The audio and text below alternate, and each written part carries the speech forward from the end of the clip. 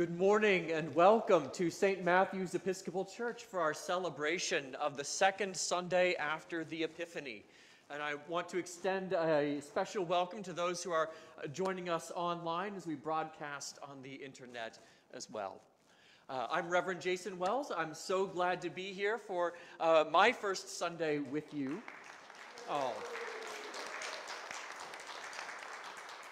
As your priest in charge. I'm very excited to be here, and I want to just point out my gratitude for the presence and support of my wife, Courtney, and my daughter, Lydia, who many of you know. You may not have seen them much over the past 2 years for some reason I can't really think of right now.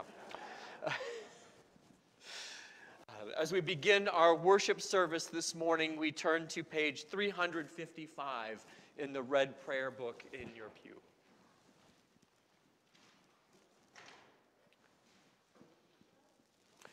Blessed be God, Father, Son, and Holy Spirit.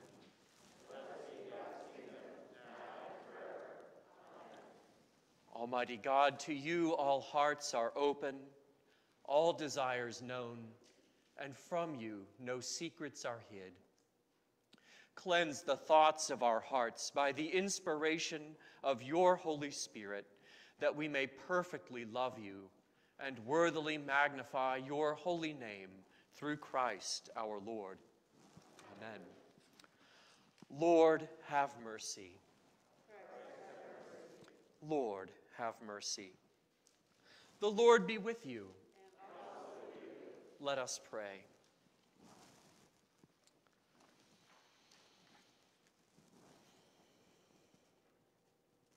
Almighty God, whose Son, our Savior, Jesus Christ, is the light of the world, grant that your people, illumined by your word and sacraments, may shine with the radiance of Christ's glory, that he may be known, worshipped, and obeyed to the ends of the earth. Through Jesus Christ our Lord, who with you and the Holy Spirit lives and reigns one God, now and forever. Amen. Please be seated for the readings from Holy Scripture.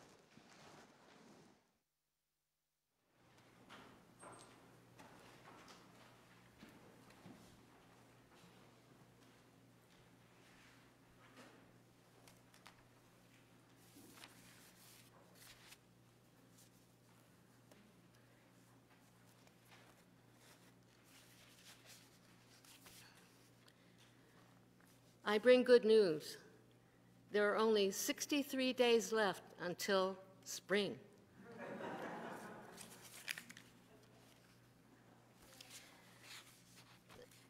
The first reading this morning is from 1 Corinthians.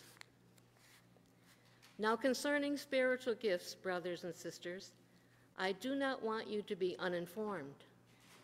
You know that when you were pagans, you were enticed and led astray to idols that could not speak. Therefore, I want you to understand that no one speaking by the Spirit of God ever says, "Let Jesus be cursed." And no one can say, "Jesus is Lord," except by the Holy Spirit. Now there are varieties of gifts, but the same Spirit, and there are varieties of services, but the same Lord. And there are varieties of activities, but it is the same God who activates all of them in everyone. To each is given the manifestation of the Spirit for the common good. To one is given through the Spirit the utterance of wisdom, and to another the utterance of knowledge according to the same Spirit. To another, faith by the same Spirit. To another, gifts of healing by the one Spirit. To another, the working of miracles. To another, prophecy. To another, the discernment of spirits. To another, various kinds of tongues. To another, the interpretation of tongues. All these are activated by one and the same Spirit, who allots to each one individually, just as the Spirit chooses. This is the word of the Lord.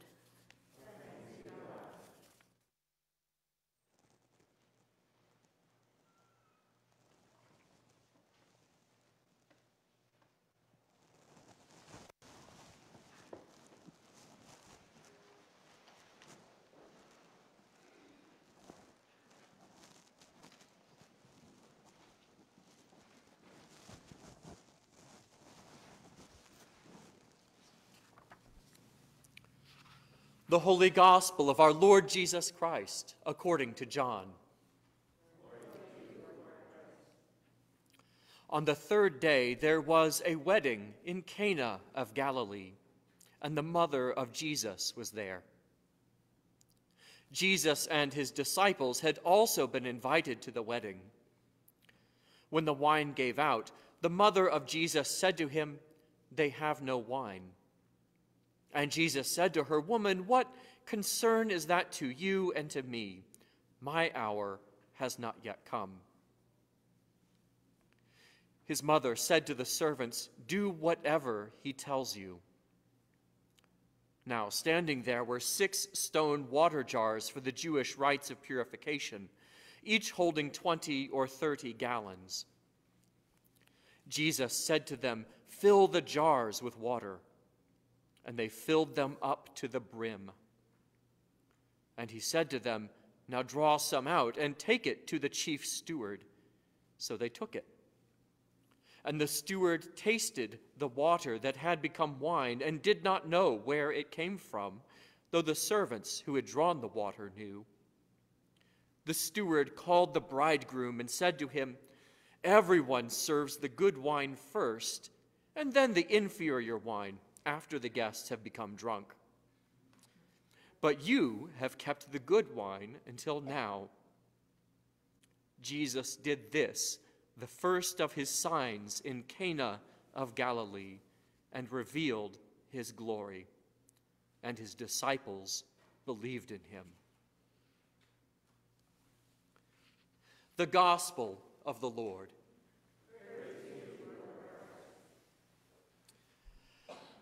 Almighty God, we ask that you open these words to our hearts and open our hearts to receive your word.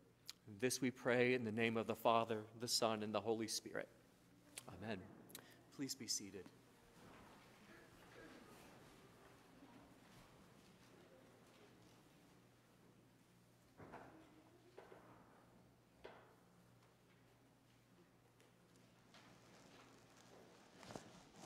This is our season after the Epiphany.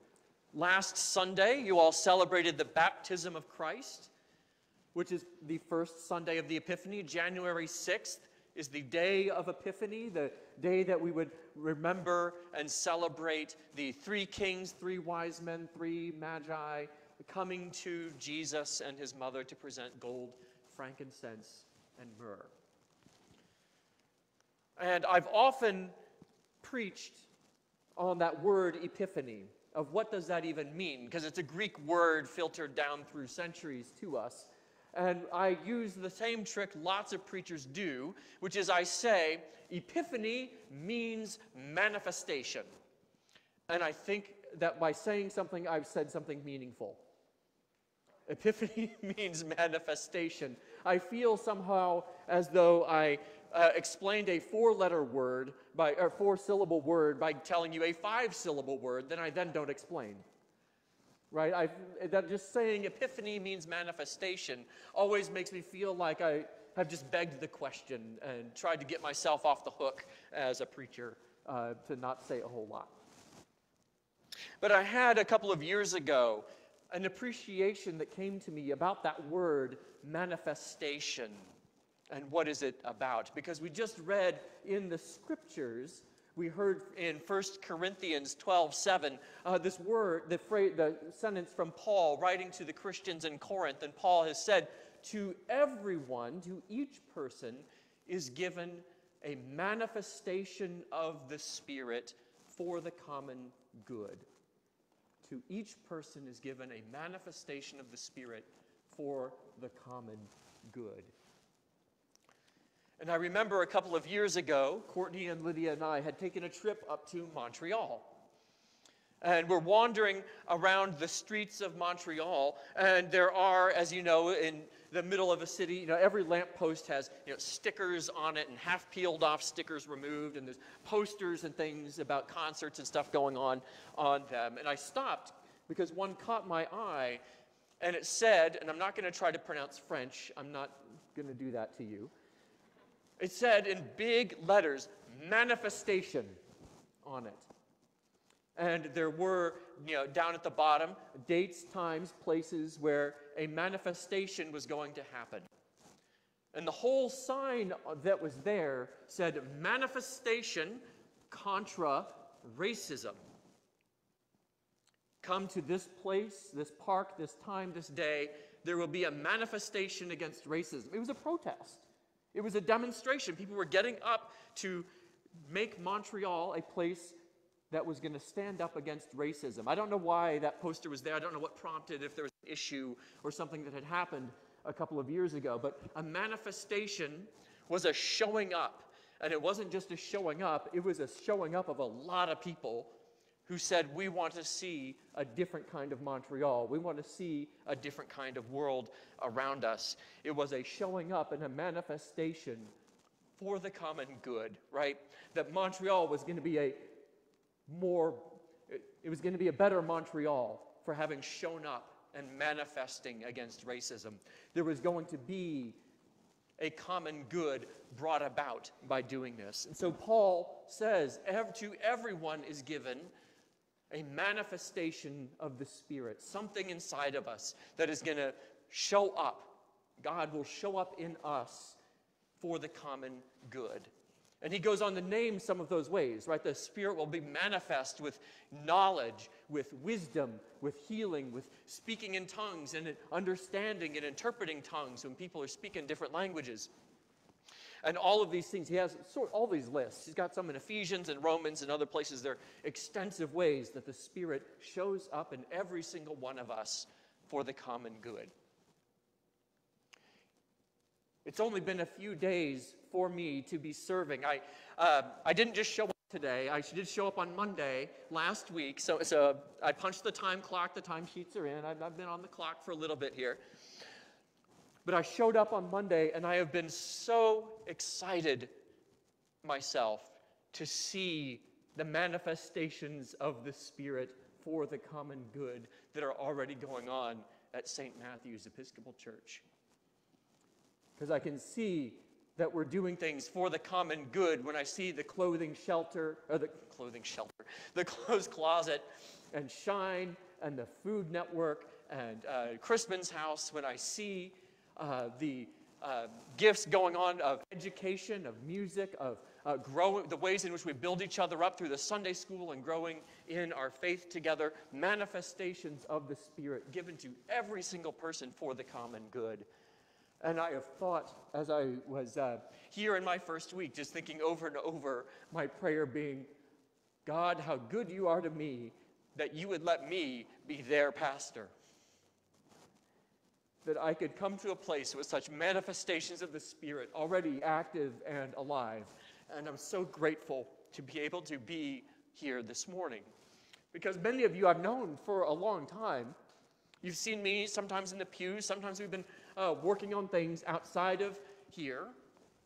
Some of you, I know, are doing things all over the diocese, that your skills and your gifts lead you outside of this church's wall, again, for the common good, the good of other churches, supporting them in their development and in their finances and in their musical offerings.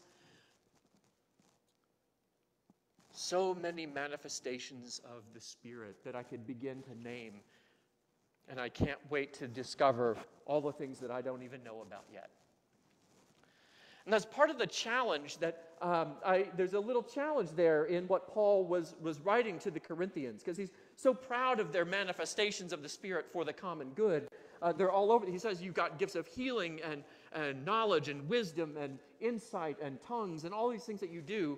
And part of his challenge to the Corinthians was around exactly that. One, he's proud of them for the ways that they are living their Christian lives, that they're walking as disciples.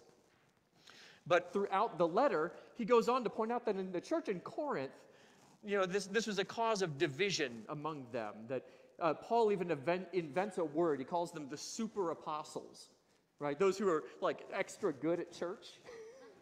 They're super good at church. The people who have all those great spiritual gifts would kind of separate themselves from the people who, just showed up on Sunday because they aren't quite there yet.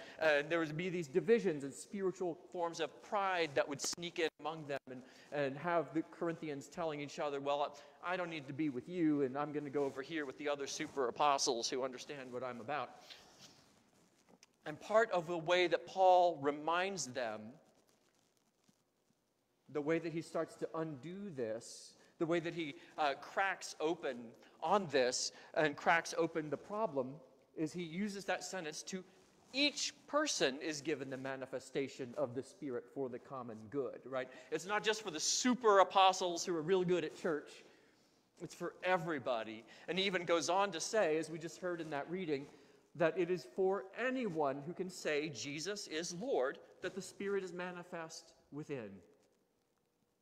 Anybody who can say that small little phrase. In fact, it's after the sermon or outside of COVID times, the next thing that we do would be the Nicene Creed.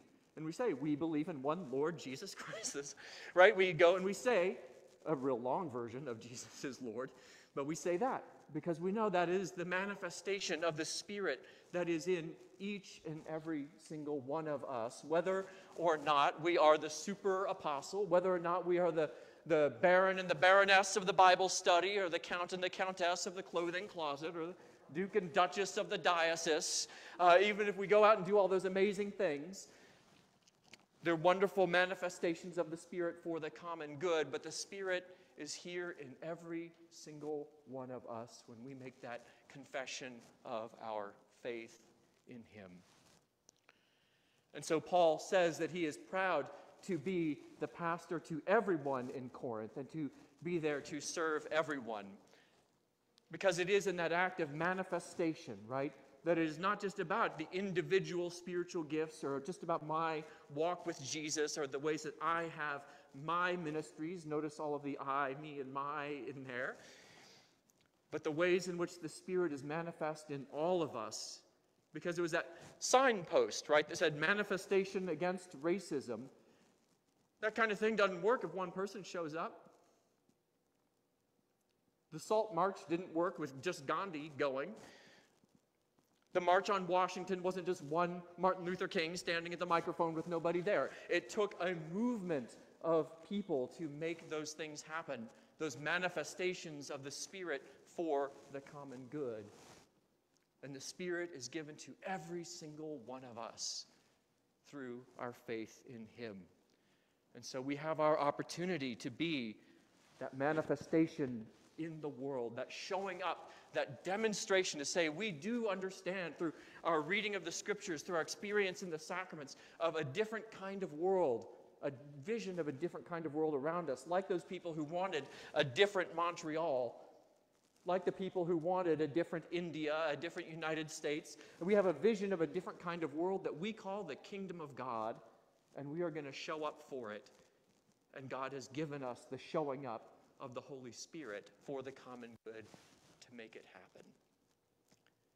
And it all comes through that simple declaration that any of us can make, that Jesus is Lord. If we had the Nicene Creed next, he'd basically be saying it and it'd be done.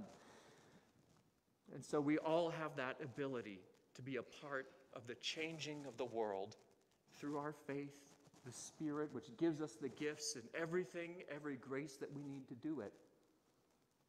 And this is the faith that is powerful enough to change and to save the world. Amen.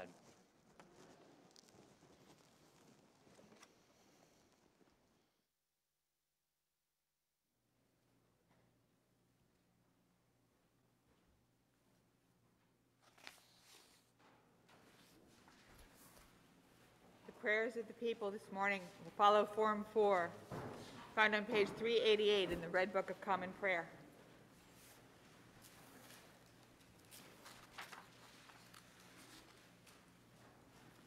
Let us pray for the church and for the world. For Michael, our presiding bishop, Rob, our bishop, and Jason, our priest in charge. Grant, Almighty God, that all who confess your name may be united in your truth, live together in your love, and reveal your glory in the world. Lord, in your mercy, guide the people of this land and of all the nations in the ways of justice and peace, that we may honor one another and serve the common good.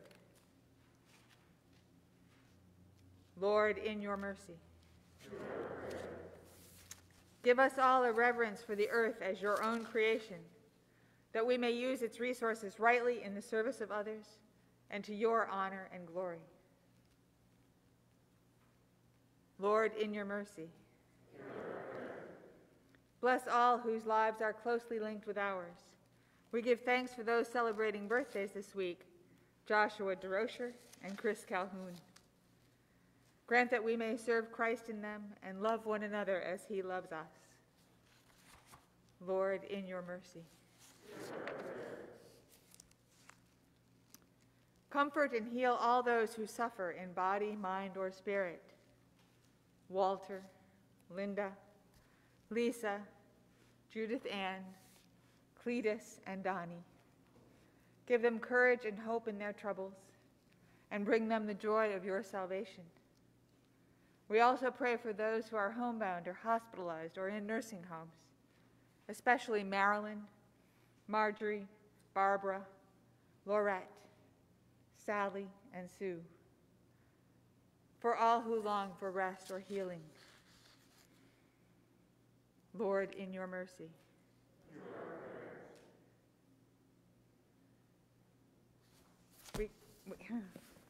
We commend to your mercy all who have died. Jeff Bennett, a member of the Simons family. From our book of remembrance, Paula Paradis Poyer, and also Phillips M. Wilkins Freeman, in whose loving memory the altar flowers are given. That your will for them may be fulfilled, and we pray that we may share with all your saints in your eternal kingdom.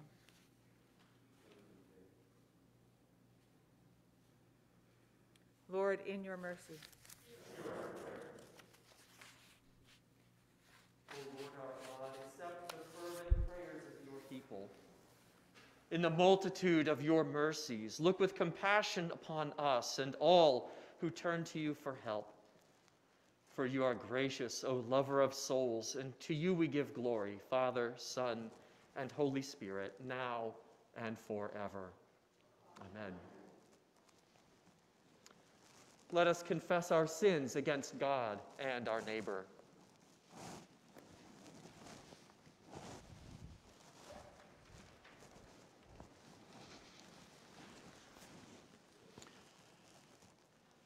Most merciful God, we confess that we have sinned against you in thought, word, and deed, by what we have done and by what we have left undone.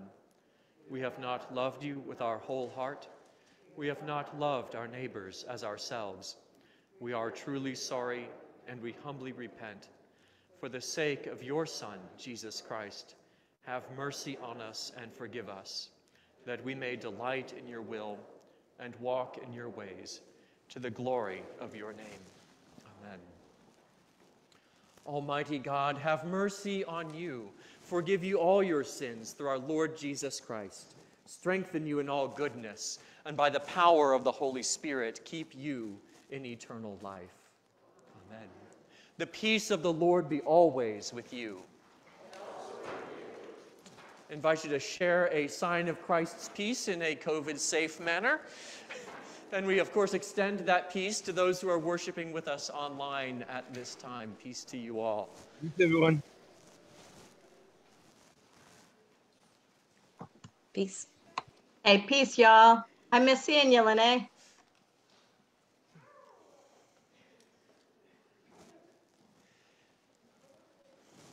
Peace, Jason. Welcome back. Jesus said, "You are the light of the world. Let your light so shine before others that they may see your good works and give glory to your Father who is in heaven."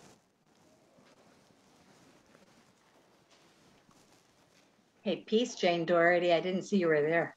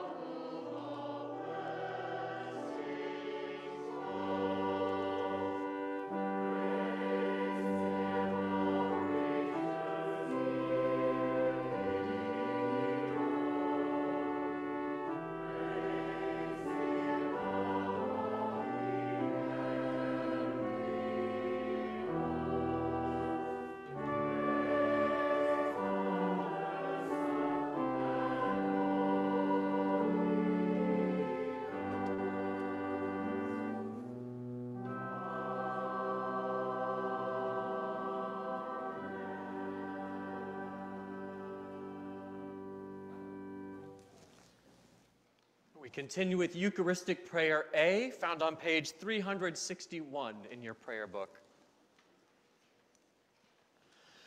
The Lord be with you. Lift up your hearts. Let us give thanks to the Lord our God. It is right and a good and a joyful thing always and everywhere to give thanks to you, Father Almighty, Creator of heaven and earth. For by water and the Holy Spirit you have made us a new people in Jesus Christ our Lord, to show forth your glory in all the world. Therefore we praise you, joining our voices with angels and archangels, and with all the company of heaven, who forever sing this hymn to proclaim the glory of your name. Holy, holy, holy Lord, God of power and might, heaven and earth are full of your glory. Hosanna in the highest. Blessed is he who comes in the name of the Lord. Hosanna in the highest. Holy and gracious Father, In your infinite love, you made us for yourself. And when we had fallen into sin and become subject to evil and death, you, in your mercy, sent Jesus Christ, your only and eternal Son, to share our human nature, to live and die as one of us, to reconcile us to you, the God and Father of all. He stretched out his arms upon the cross and offered himself in obedience to your will, a perfect sacrifice for the whole world. On the night that he was handed over to suffering and death, our Lord Jesus Christ took bread, and when he had given thanks to you, he broke it and gave it to his disciples and said, "Take, eat. This is my body, which is given for you. Do this for the remembrance of me."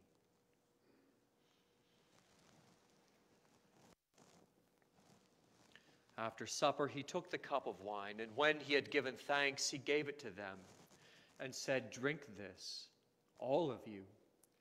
This is my blood of the new covenant, which is shed for you and for many for the forgiveness of sins. Whenever you drink it, do this for the remembrance of me."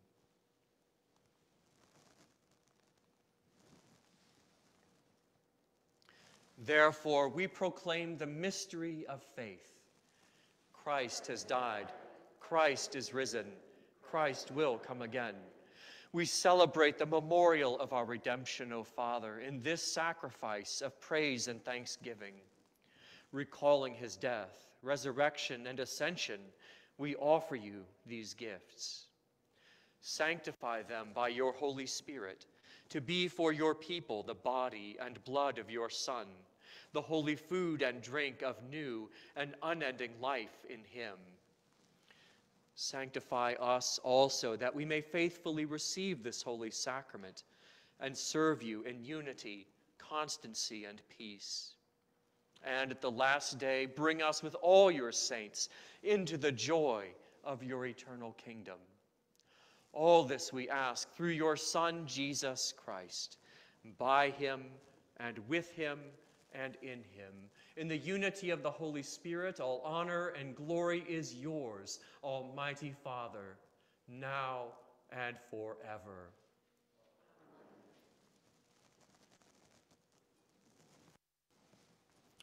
And now, as our Savior Christ has taught us, we are bold to say, "Our Father, who art in heaven, hallowed be thy name.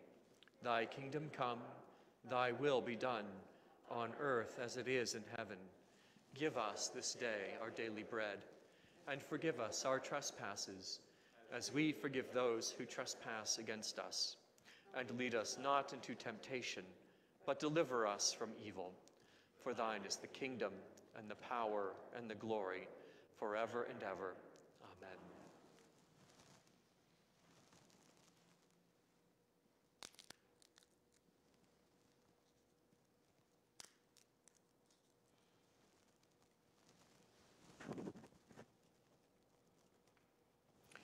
Alleluia, Christ our Passover is sacrificed for us.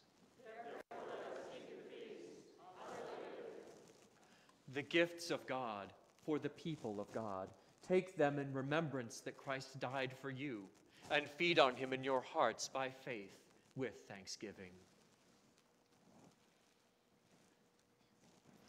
And as we prepare to receive communion sacramentally here in the church, we join our prayers to those who are making their communion spiritually online. Let's say the prayer printed in the bulletin together.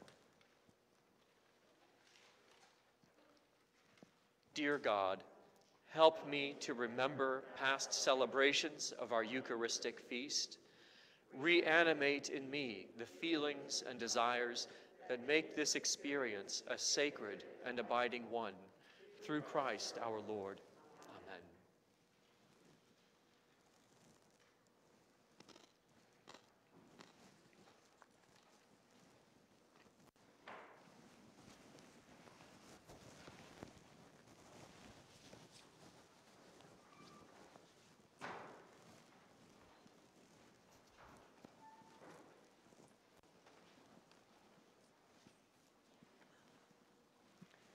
body of Christ, the bread of heaven. The body of Christ, the bread of heaven. The body of Christ, the bread of heaven. The body of Christ, the bread of heaven. The body of Christ, the bread of heaven. The body of Christ, the bread of heaven.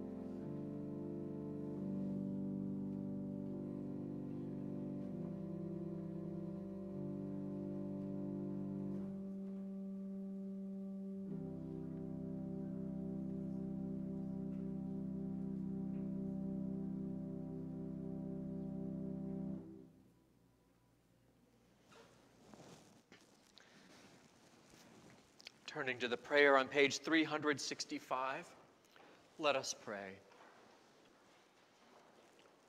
Eternal God, Heavenly Father, you have graciously accepted us as living members of your Son, our Savior, Jesus Christ, and you have fed us with spiritual food in the sacrament of his body and blood. Send us now into the world in peace, and grant us strength and courage to love and serve you with gladness and singleness of heart, through Christ our Lord. Amen. Please be seated, as I understand we have some announcements before we conclude our worship service today. Since this is my first Sunday here, I'm the worst person to have make the announcements, because I don't have a clue what's going on. And I only say that because I have a fiction that on other Sundays I will know what's going on. So could I turn to our wardens, Dennis and Shay, to bring some announcements for us. Morning. First of all, thank you so much for joining us. It's so wonderful to have you here, so thank you very much. Just some dates that are coming up. One, we are trying to get the Sunday school program back up and running. There were hopes it was going to be this Sunday, but COVID got in the way again. So we're shooting for February is what we're aiming for right now. We'll get more information to you as things go on.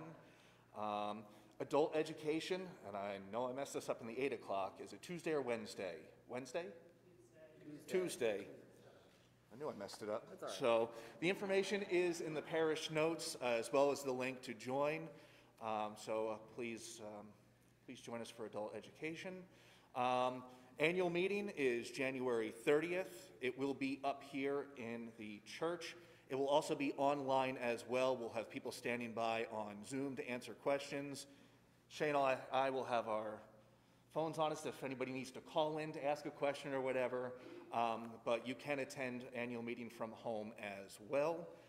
January 30th, right? January 30th, yes. So right up here, right after the 10 o'clock service. First week of February is the vestry retreat. I invite anybody and everybody, please reach out to Shay and myself. Give us ideas or thoughts, anything you like about St. Matthew's, where you want to see us going, anything you may want to see change. That's something we can bring to the vestry and we can discuss at our retreat that day. Speaking of vestry, I'll let you take over. I'm going to pause on vestry for a second. We do have some open, I can't think of the word right now. Delegates. Delegates, that's the word. Delegate positions open up. We have had some people who volunteer. We'd have to do a floor nomination. They'd be delegates to Southern Convocation. They meet monthly. I'm not sure if they're in person or online right now, but my guess is it's probably hybrid. Makes up a good swath of the southern part of the state of Episcopal churches. The meetings are once a month. It's a great way to get to learn about the Episcopal Church in New Hampshire and more broadly. You also will attend the Diocesan Convention on behalf of St. Matthew's and be a delegate. That's the first Saturday in November usually. So it's not a huge time commitment. I did it myself for a couple years, and I found it extremely helpful and beneficial doing that if I wanted to get to know everybody across the diocese a little bit better. So if you want to do that, let Dennis or I know. We do have an open vestry position as well. If you're interested in serving on vestry, reach out to Dennis and I so we can talk to you about the ins and outs of it. It makes up one meeting a month, and then really as much as you want to put into it as well, we're happy to talk to you through all of that. I also want to note, the heat has been on since 7 o'clock this morning. I swear we're doing our best. It was 57 when we started. It's 59 now, so we're on our way up. We're heating the place up a bit. So. Come back about 3, we'll be above 60. So we promise we're not trying to freeze everybody out. So if you're interested at all in joining vestry or being a delegate, let us know. We can make that happen. Jay? Yes, James. On the delegate? Yeah. For this year, this diocesan convention, the presiding bishop will be here. So if you're a delegate, you actually get to go to convention and spend time with the presiding bishop in his last year of his episcopate. So if you want to meet Bishop Curry, that's a great place to go. So if you want to be a delegate, this could be the year to be a delegate. All right. Thank you very much. Thank you.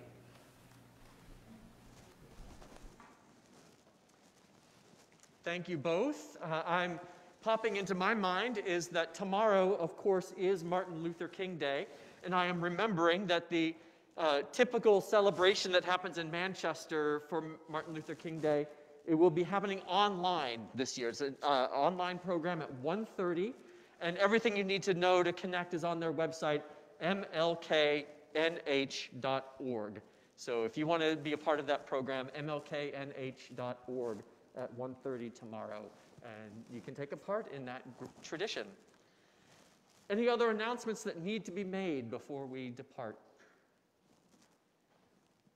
Then we'll open our hymnals and stand for our hymn, number 135, hymn 135.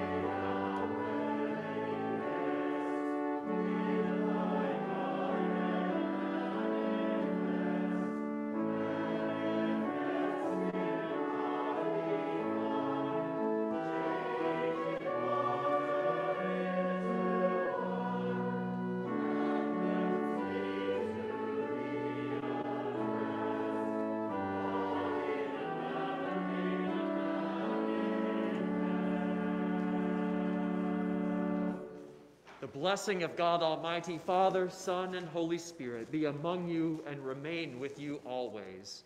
Amen. Go in peace to love and serve the Lord. Thanks be to God.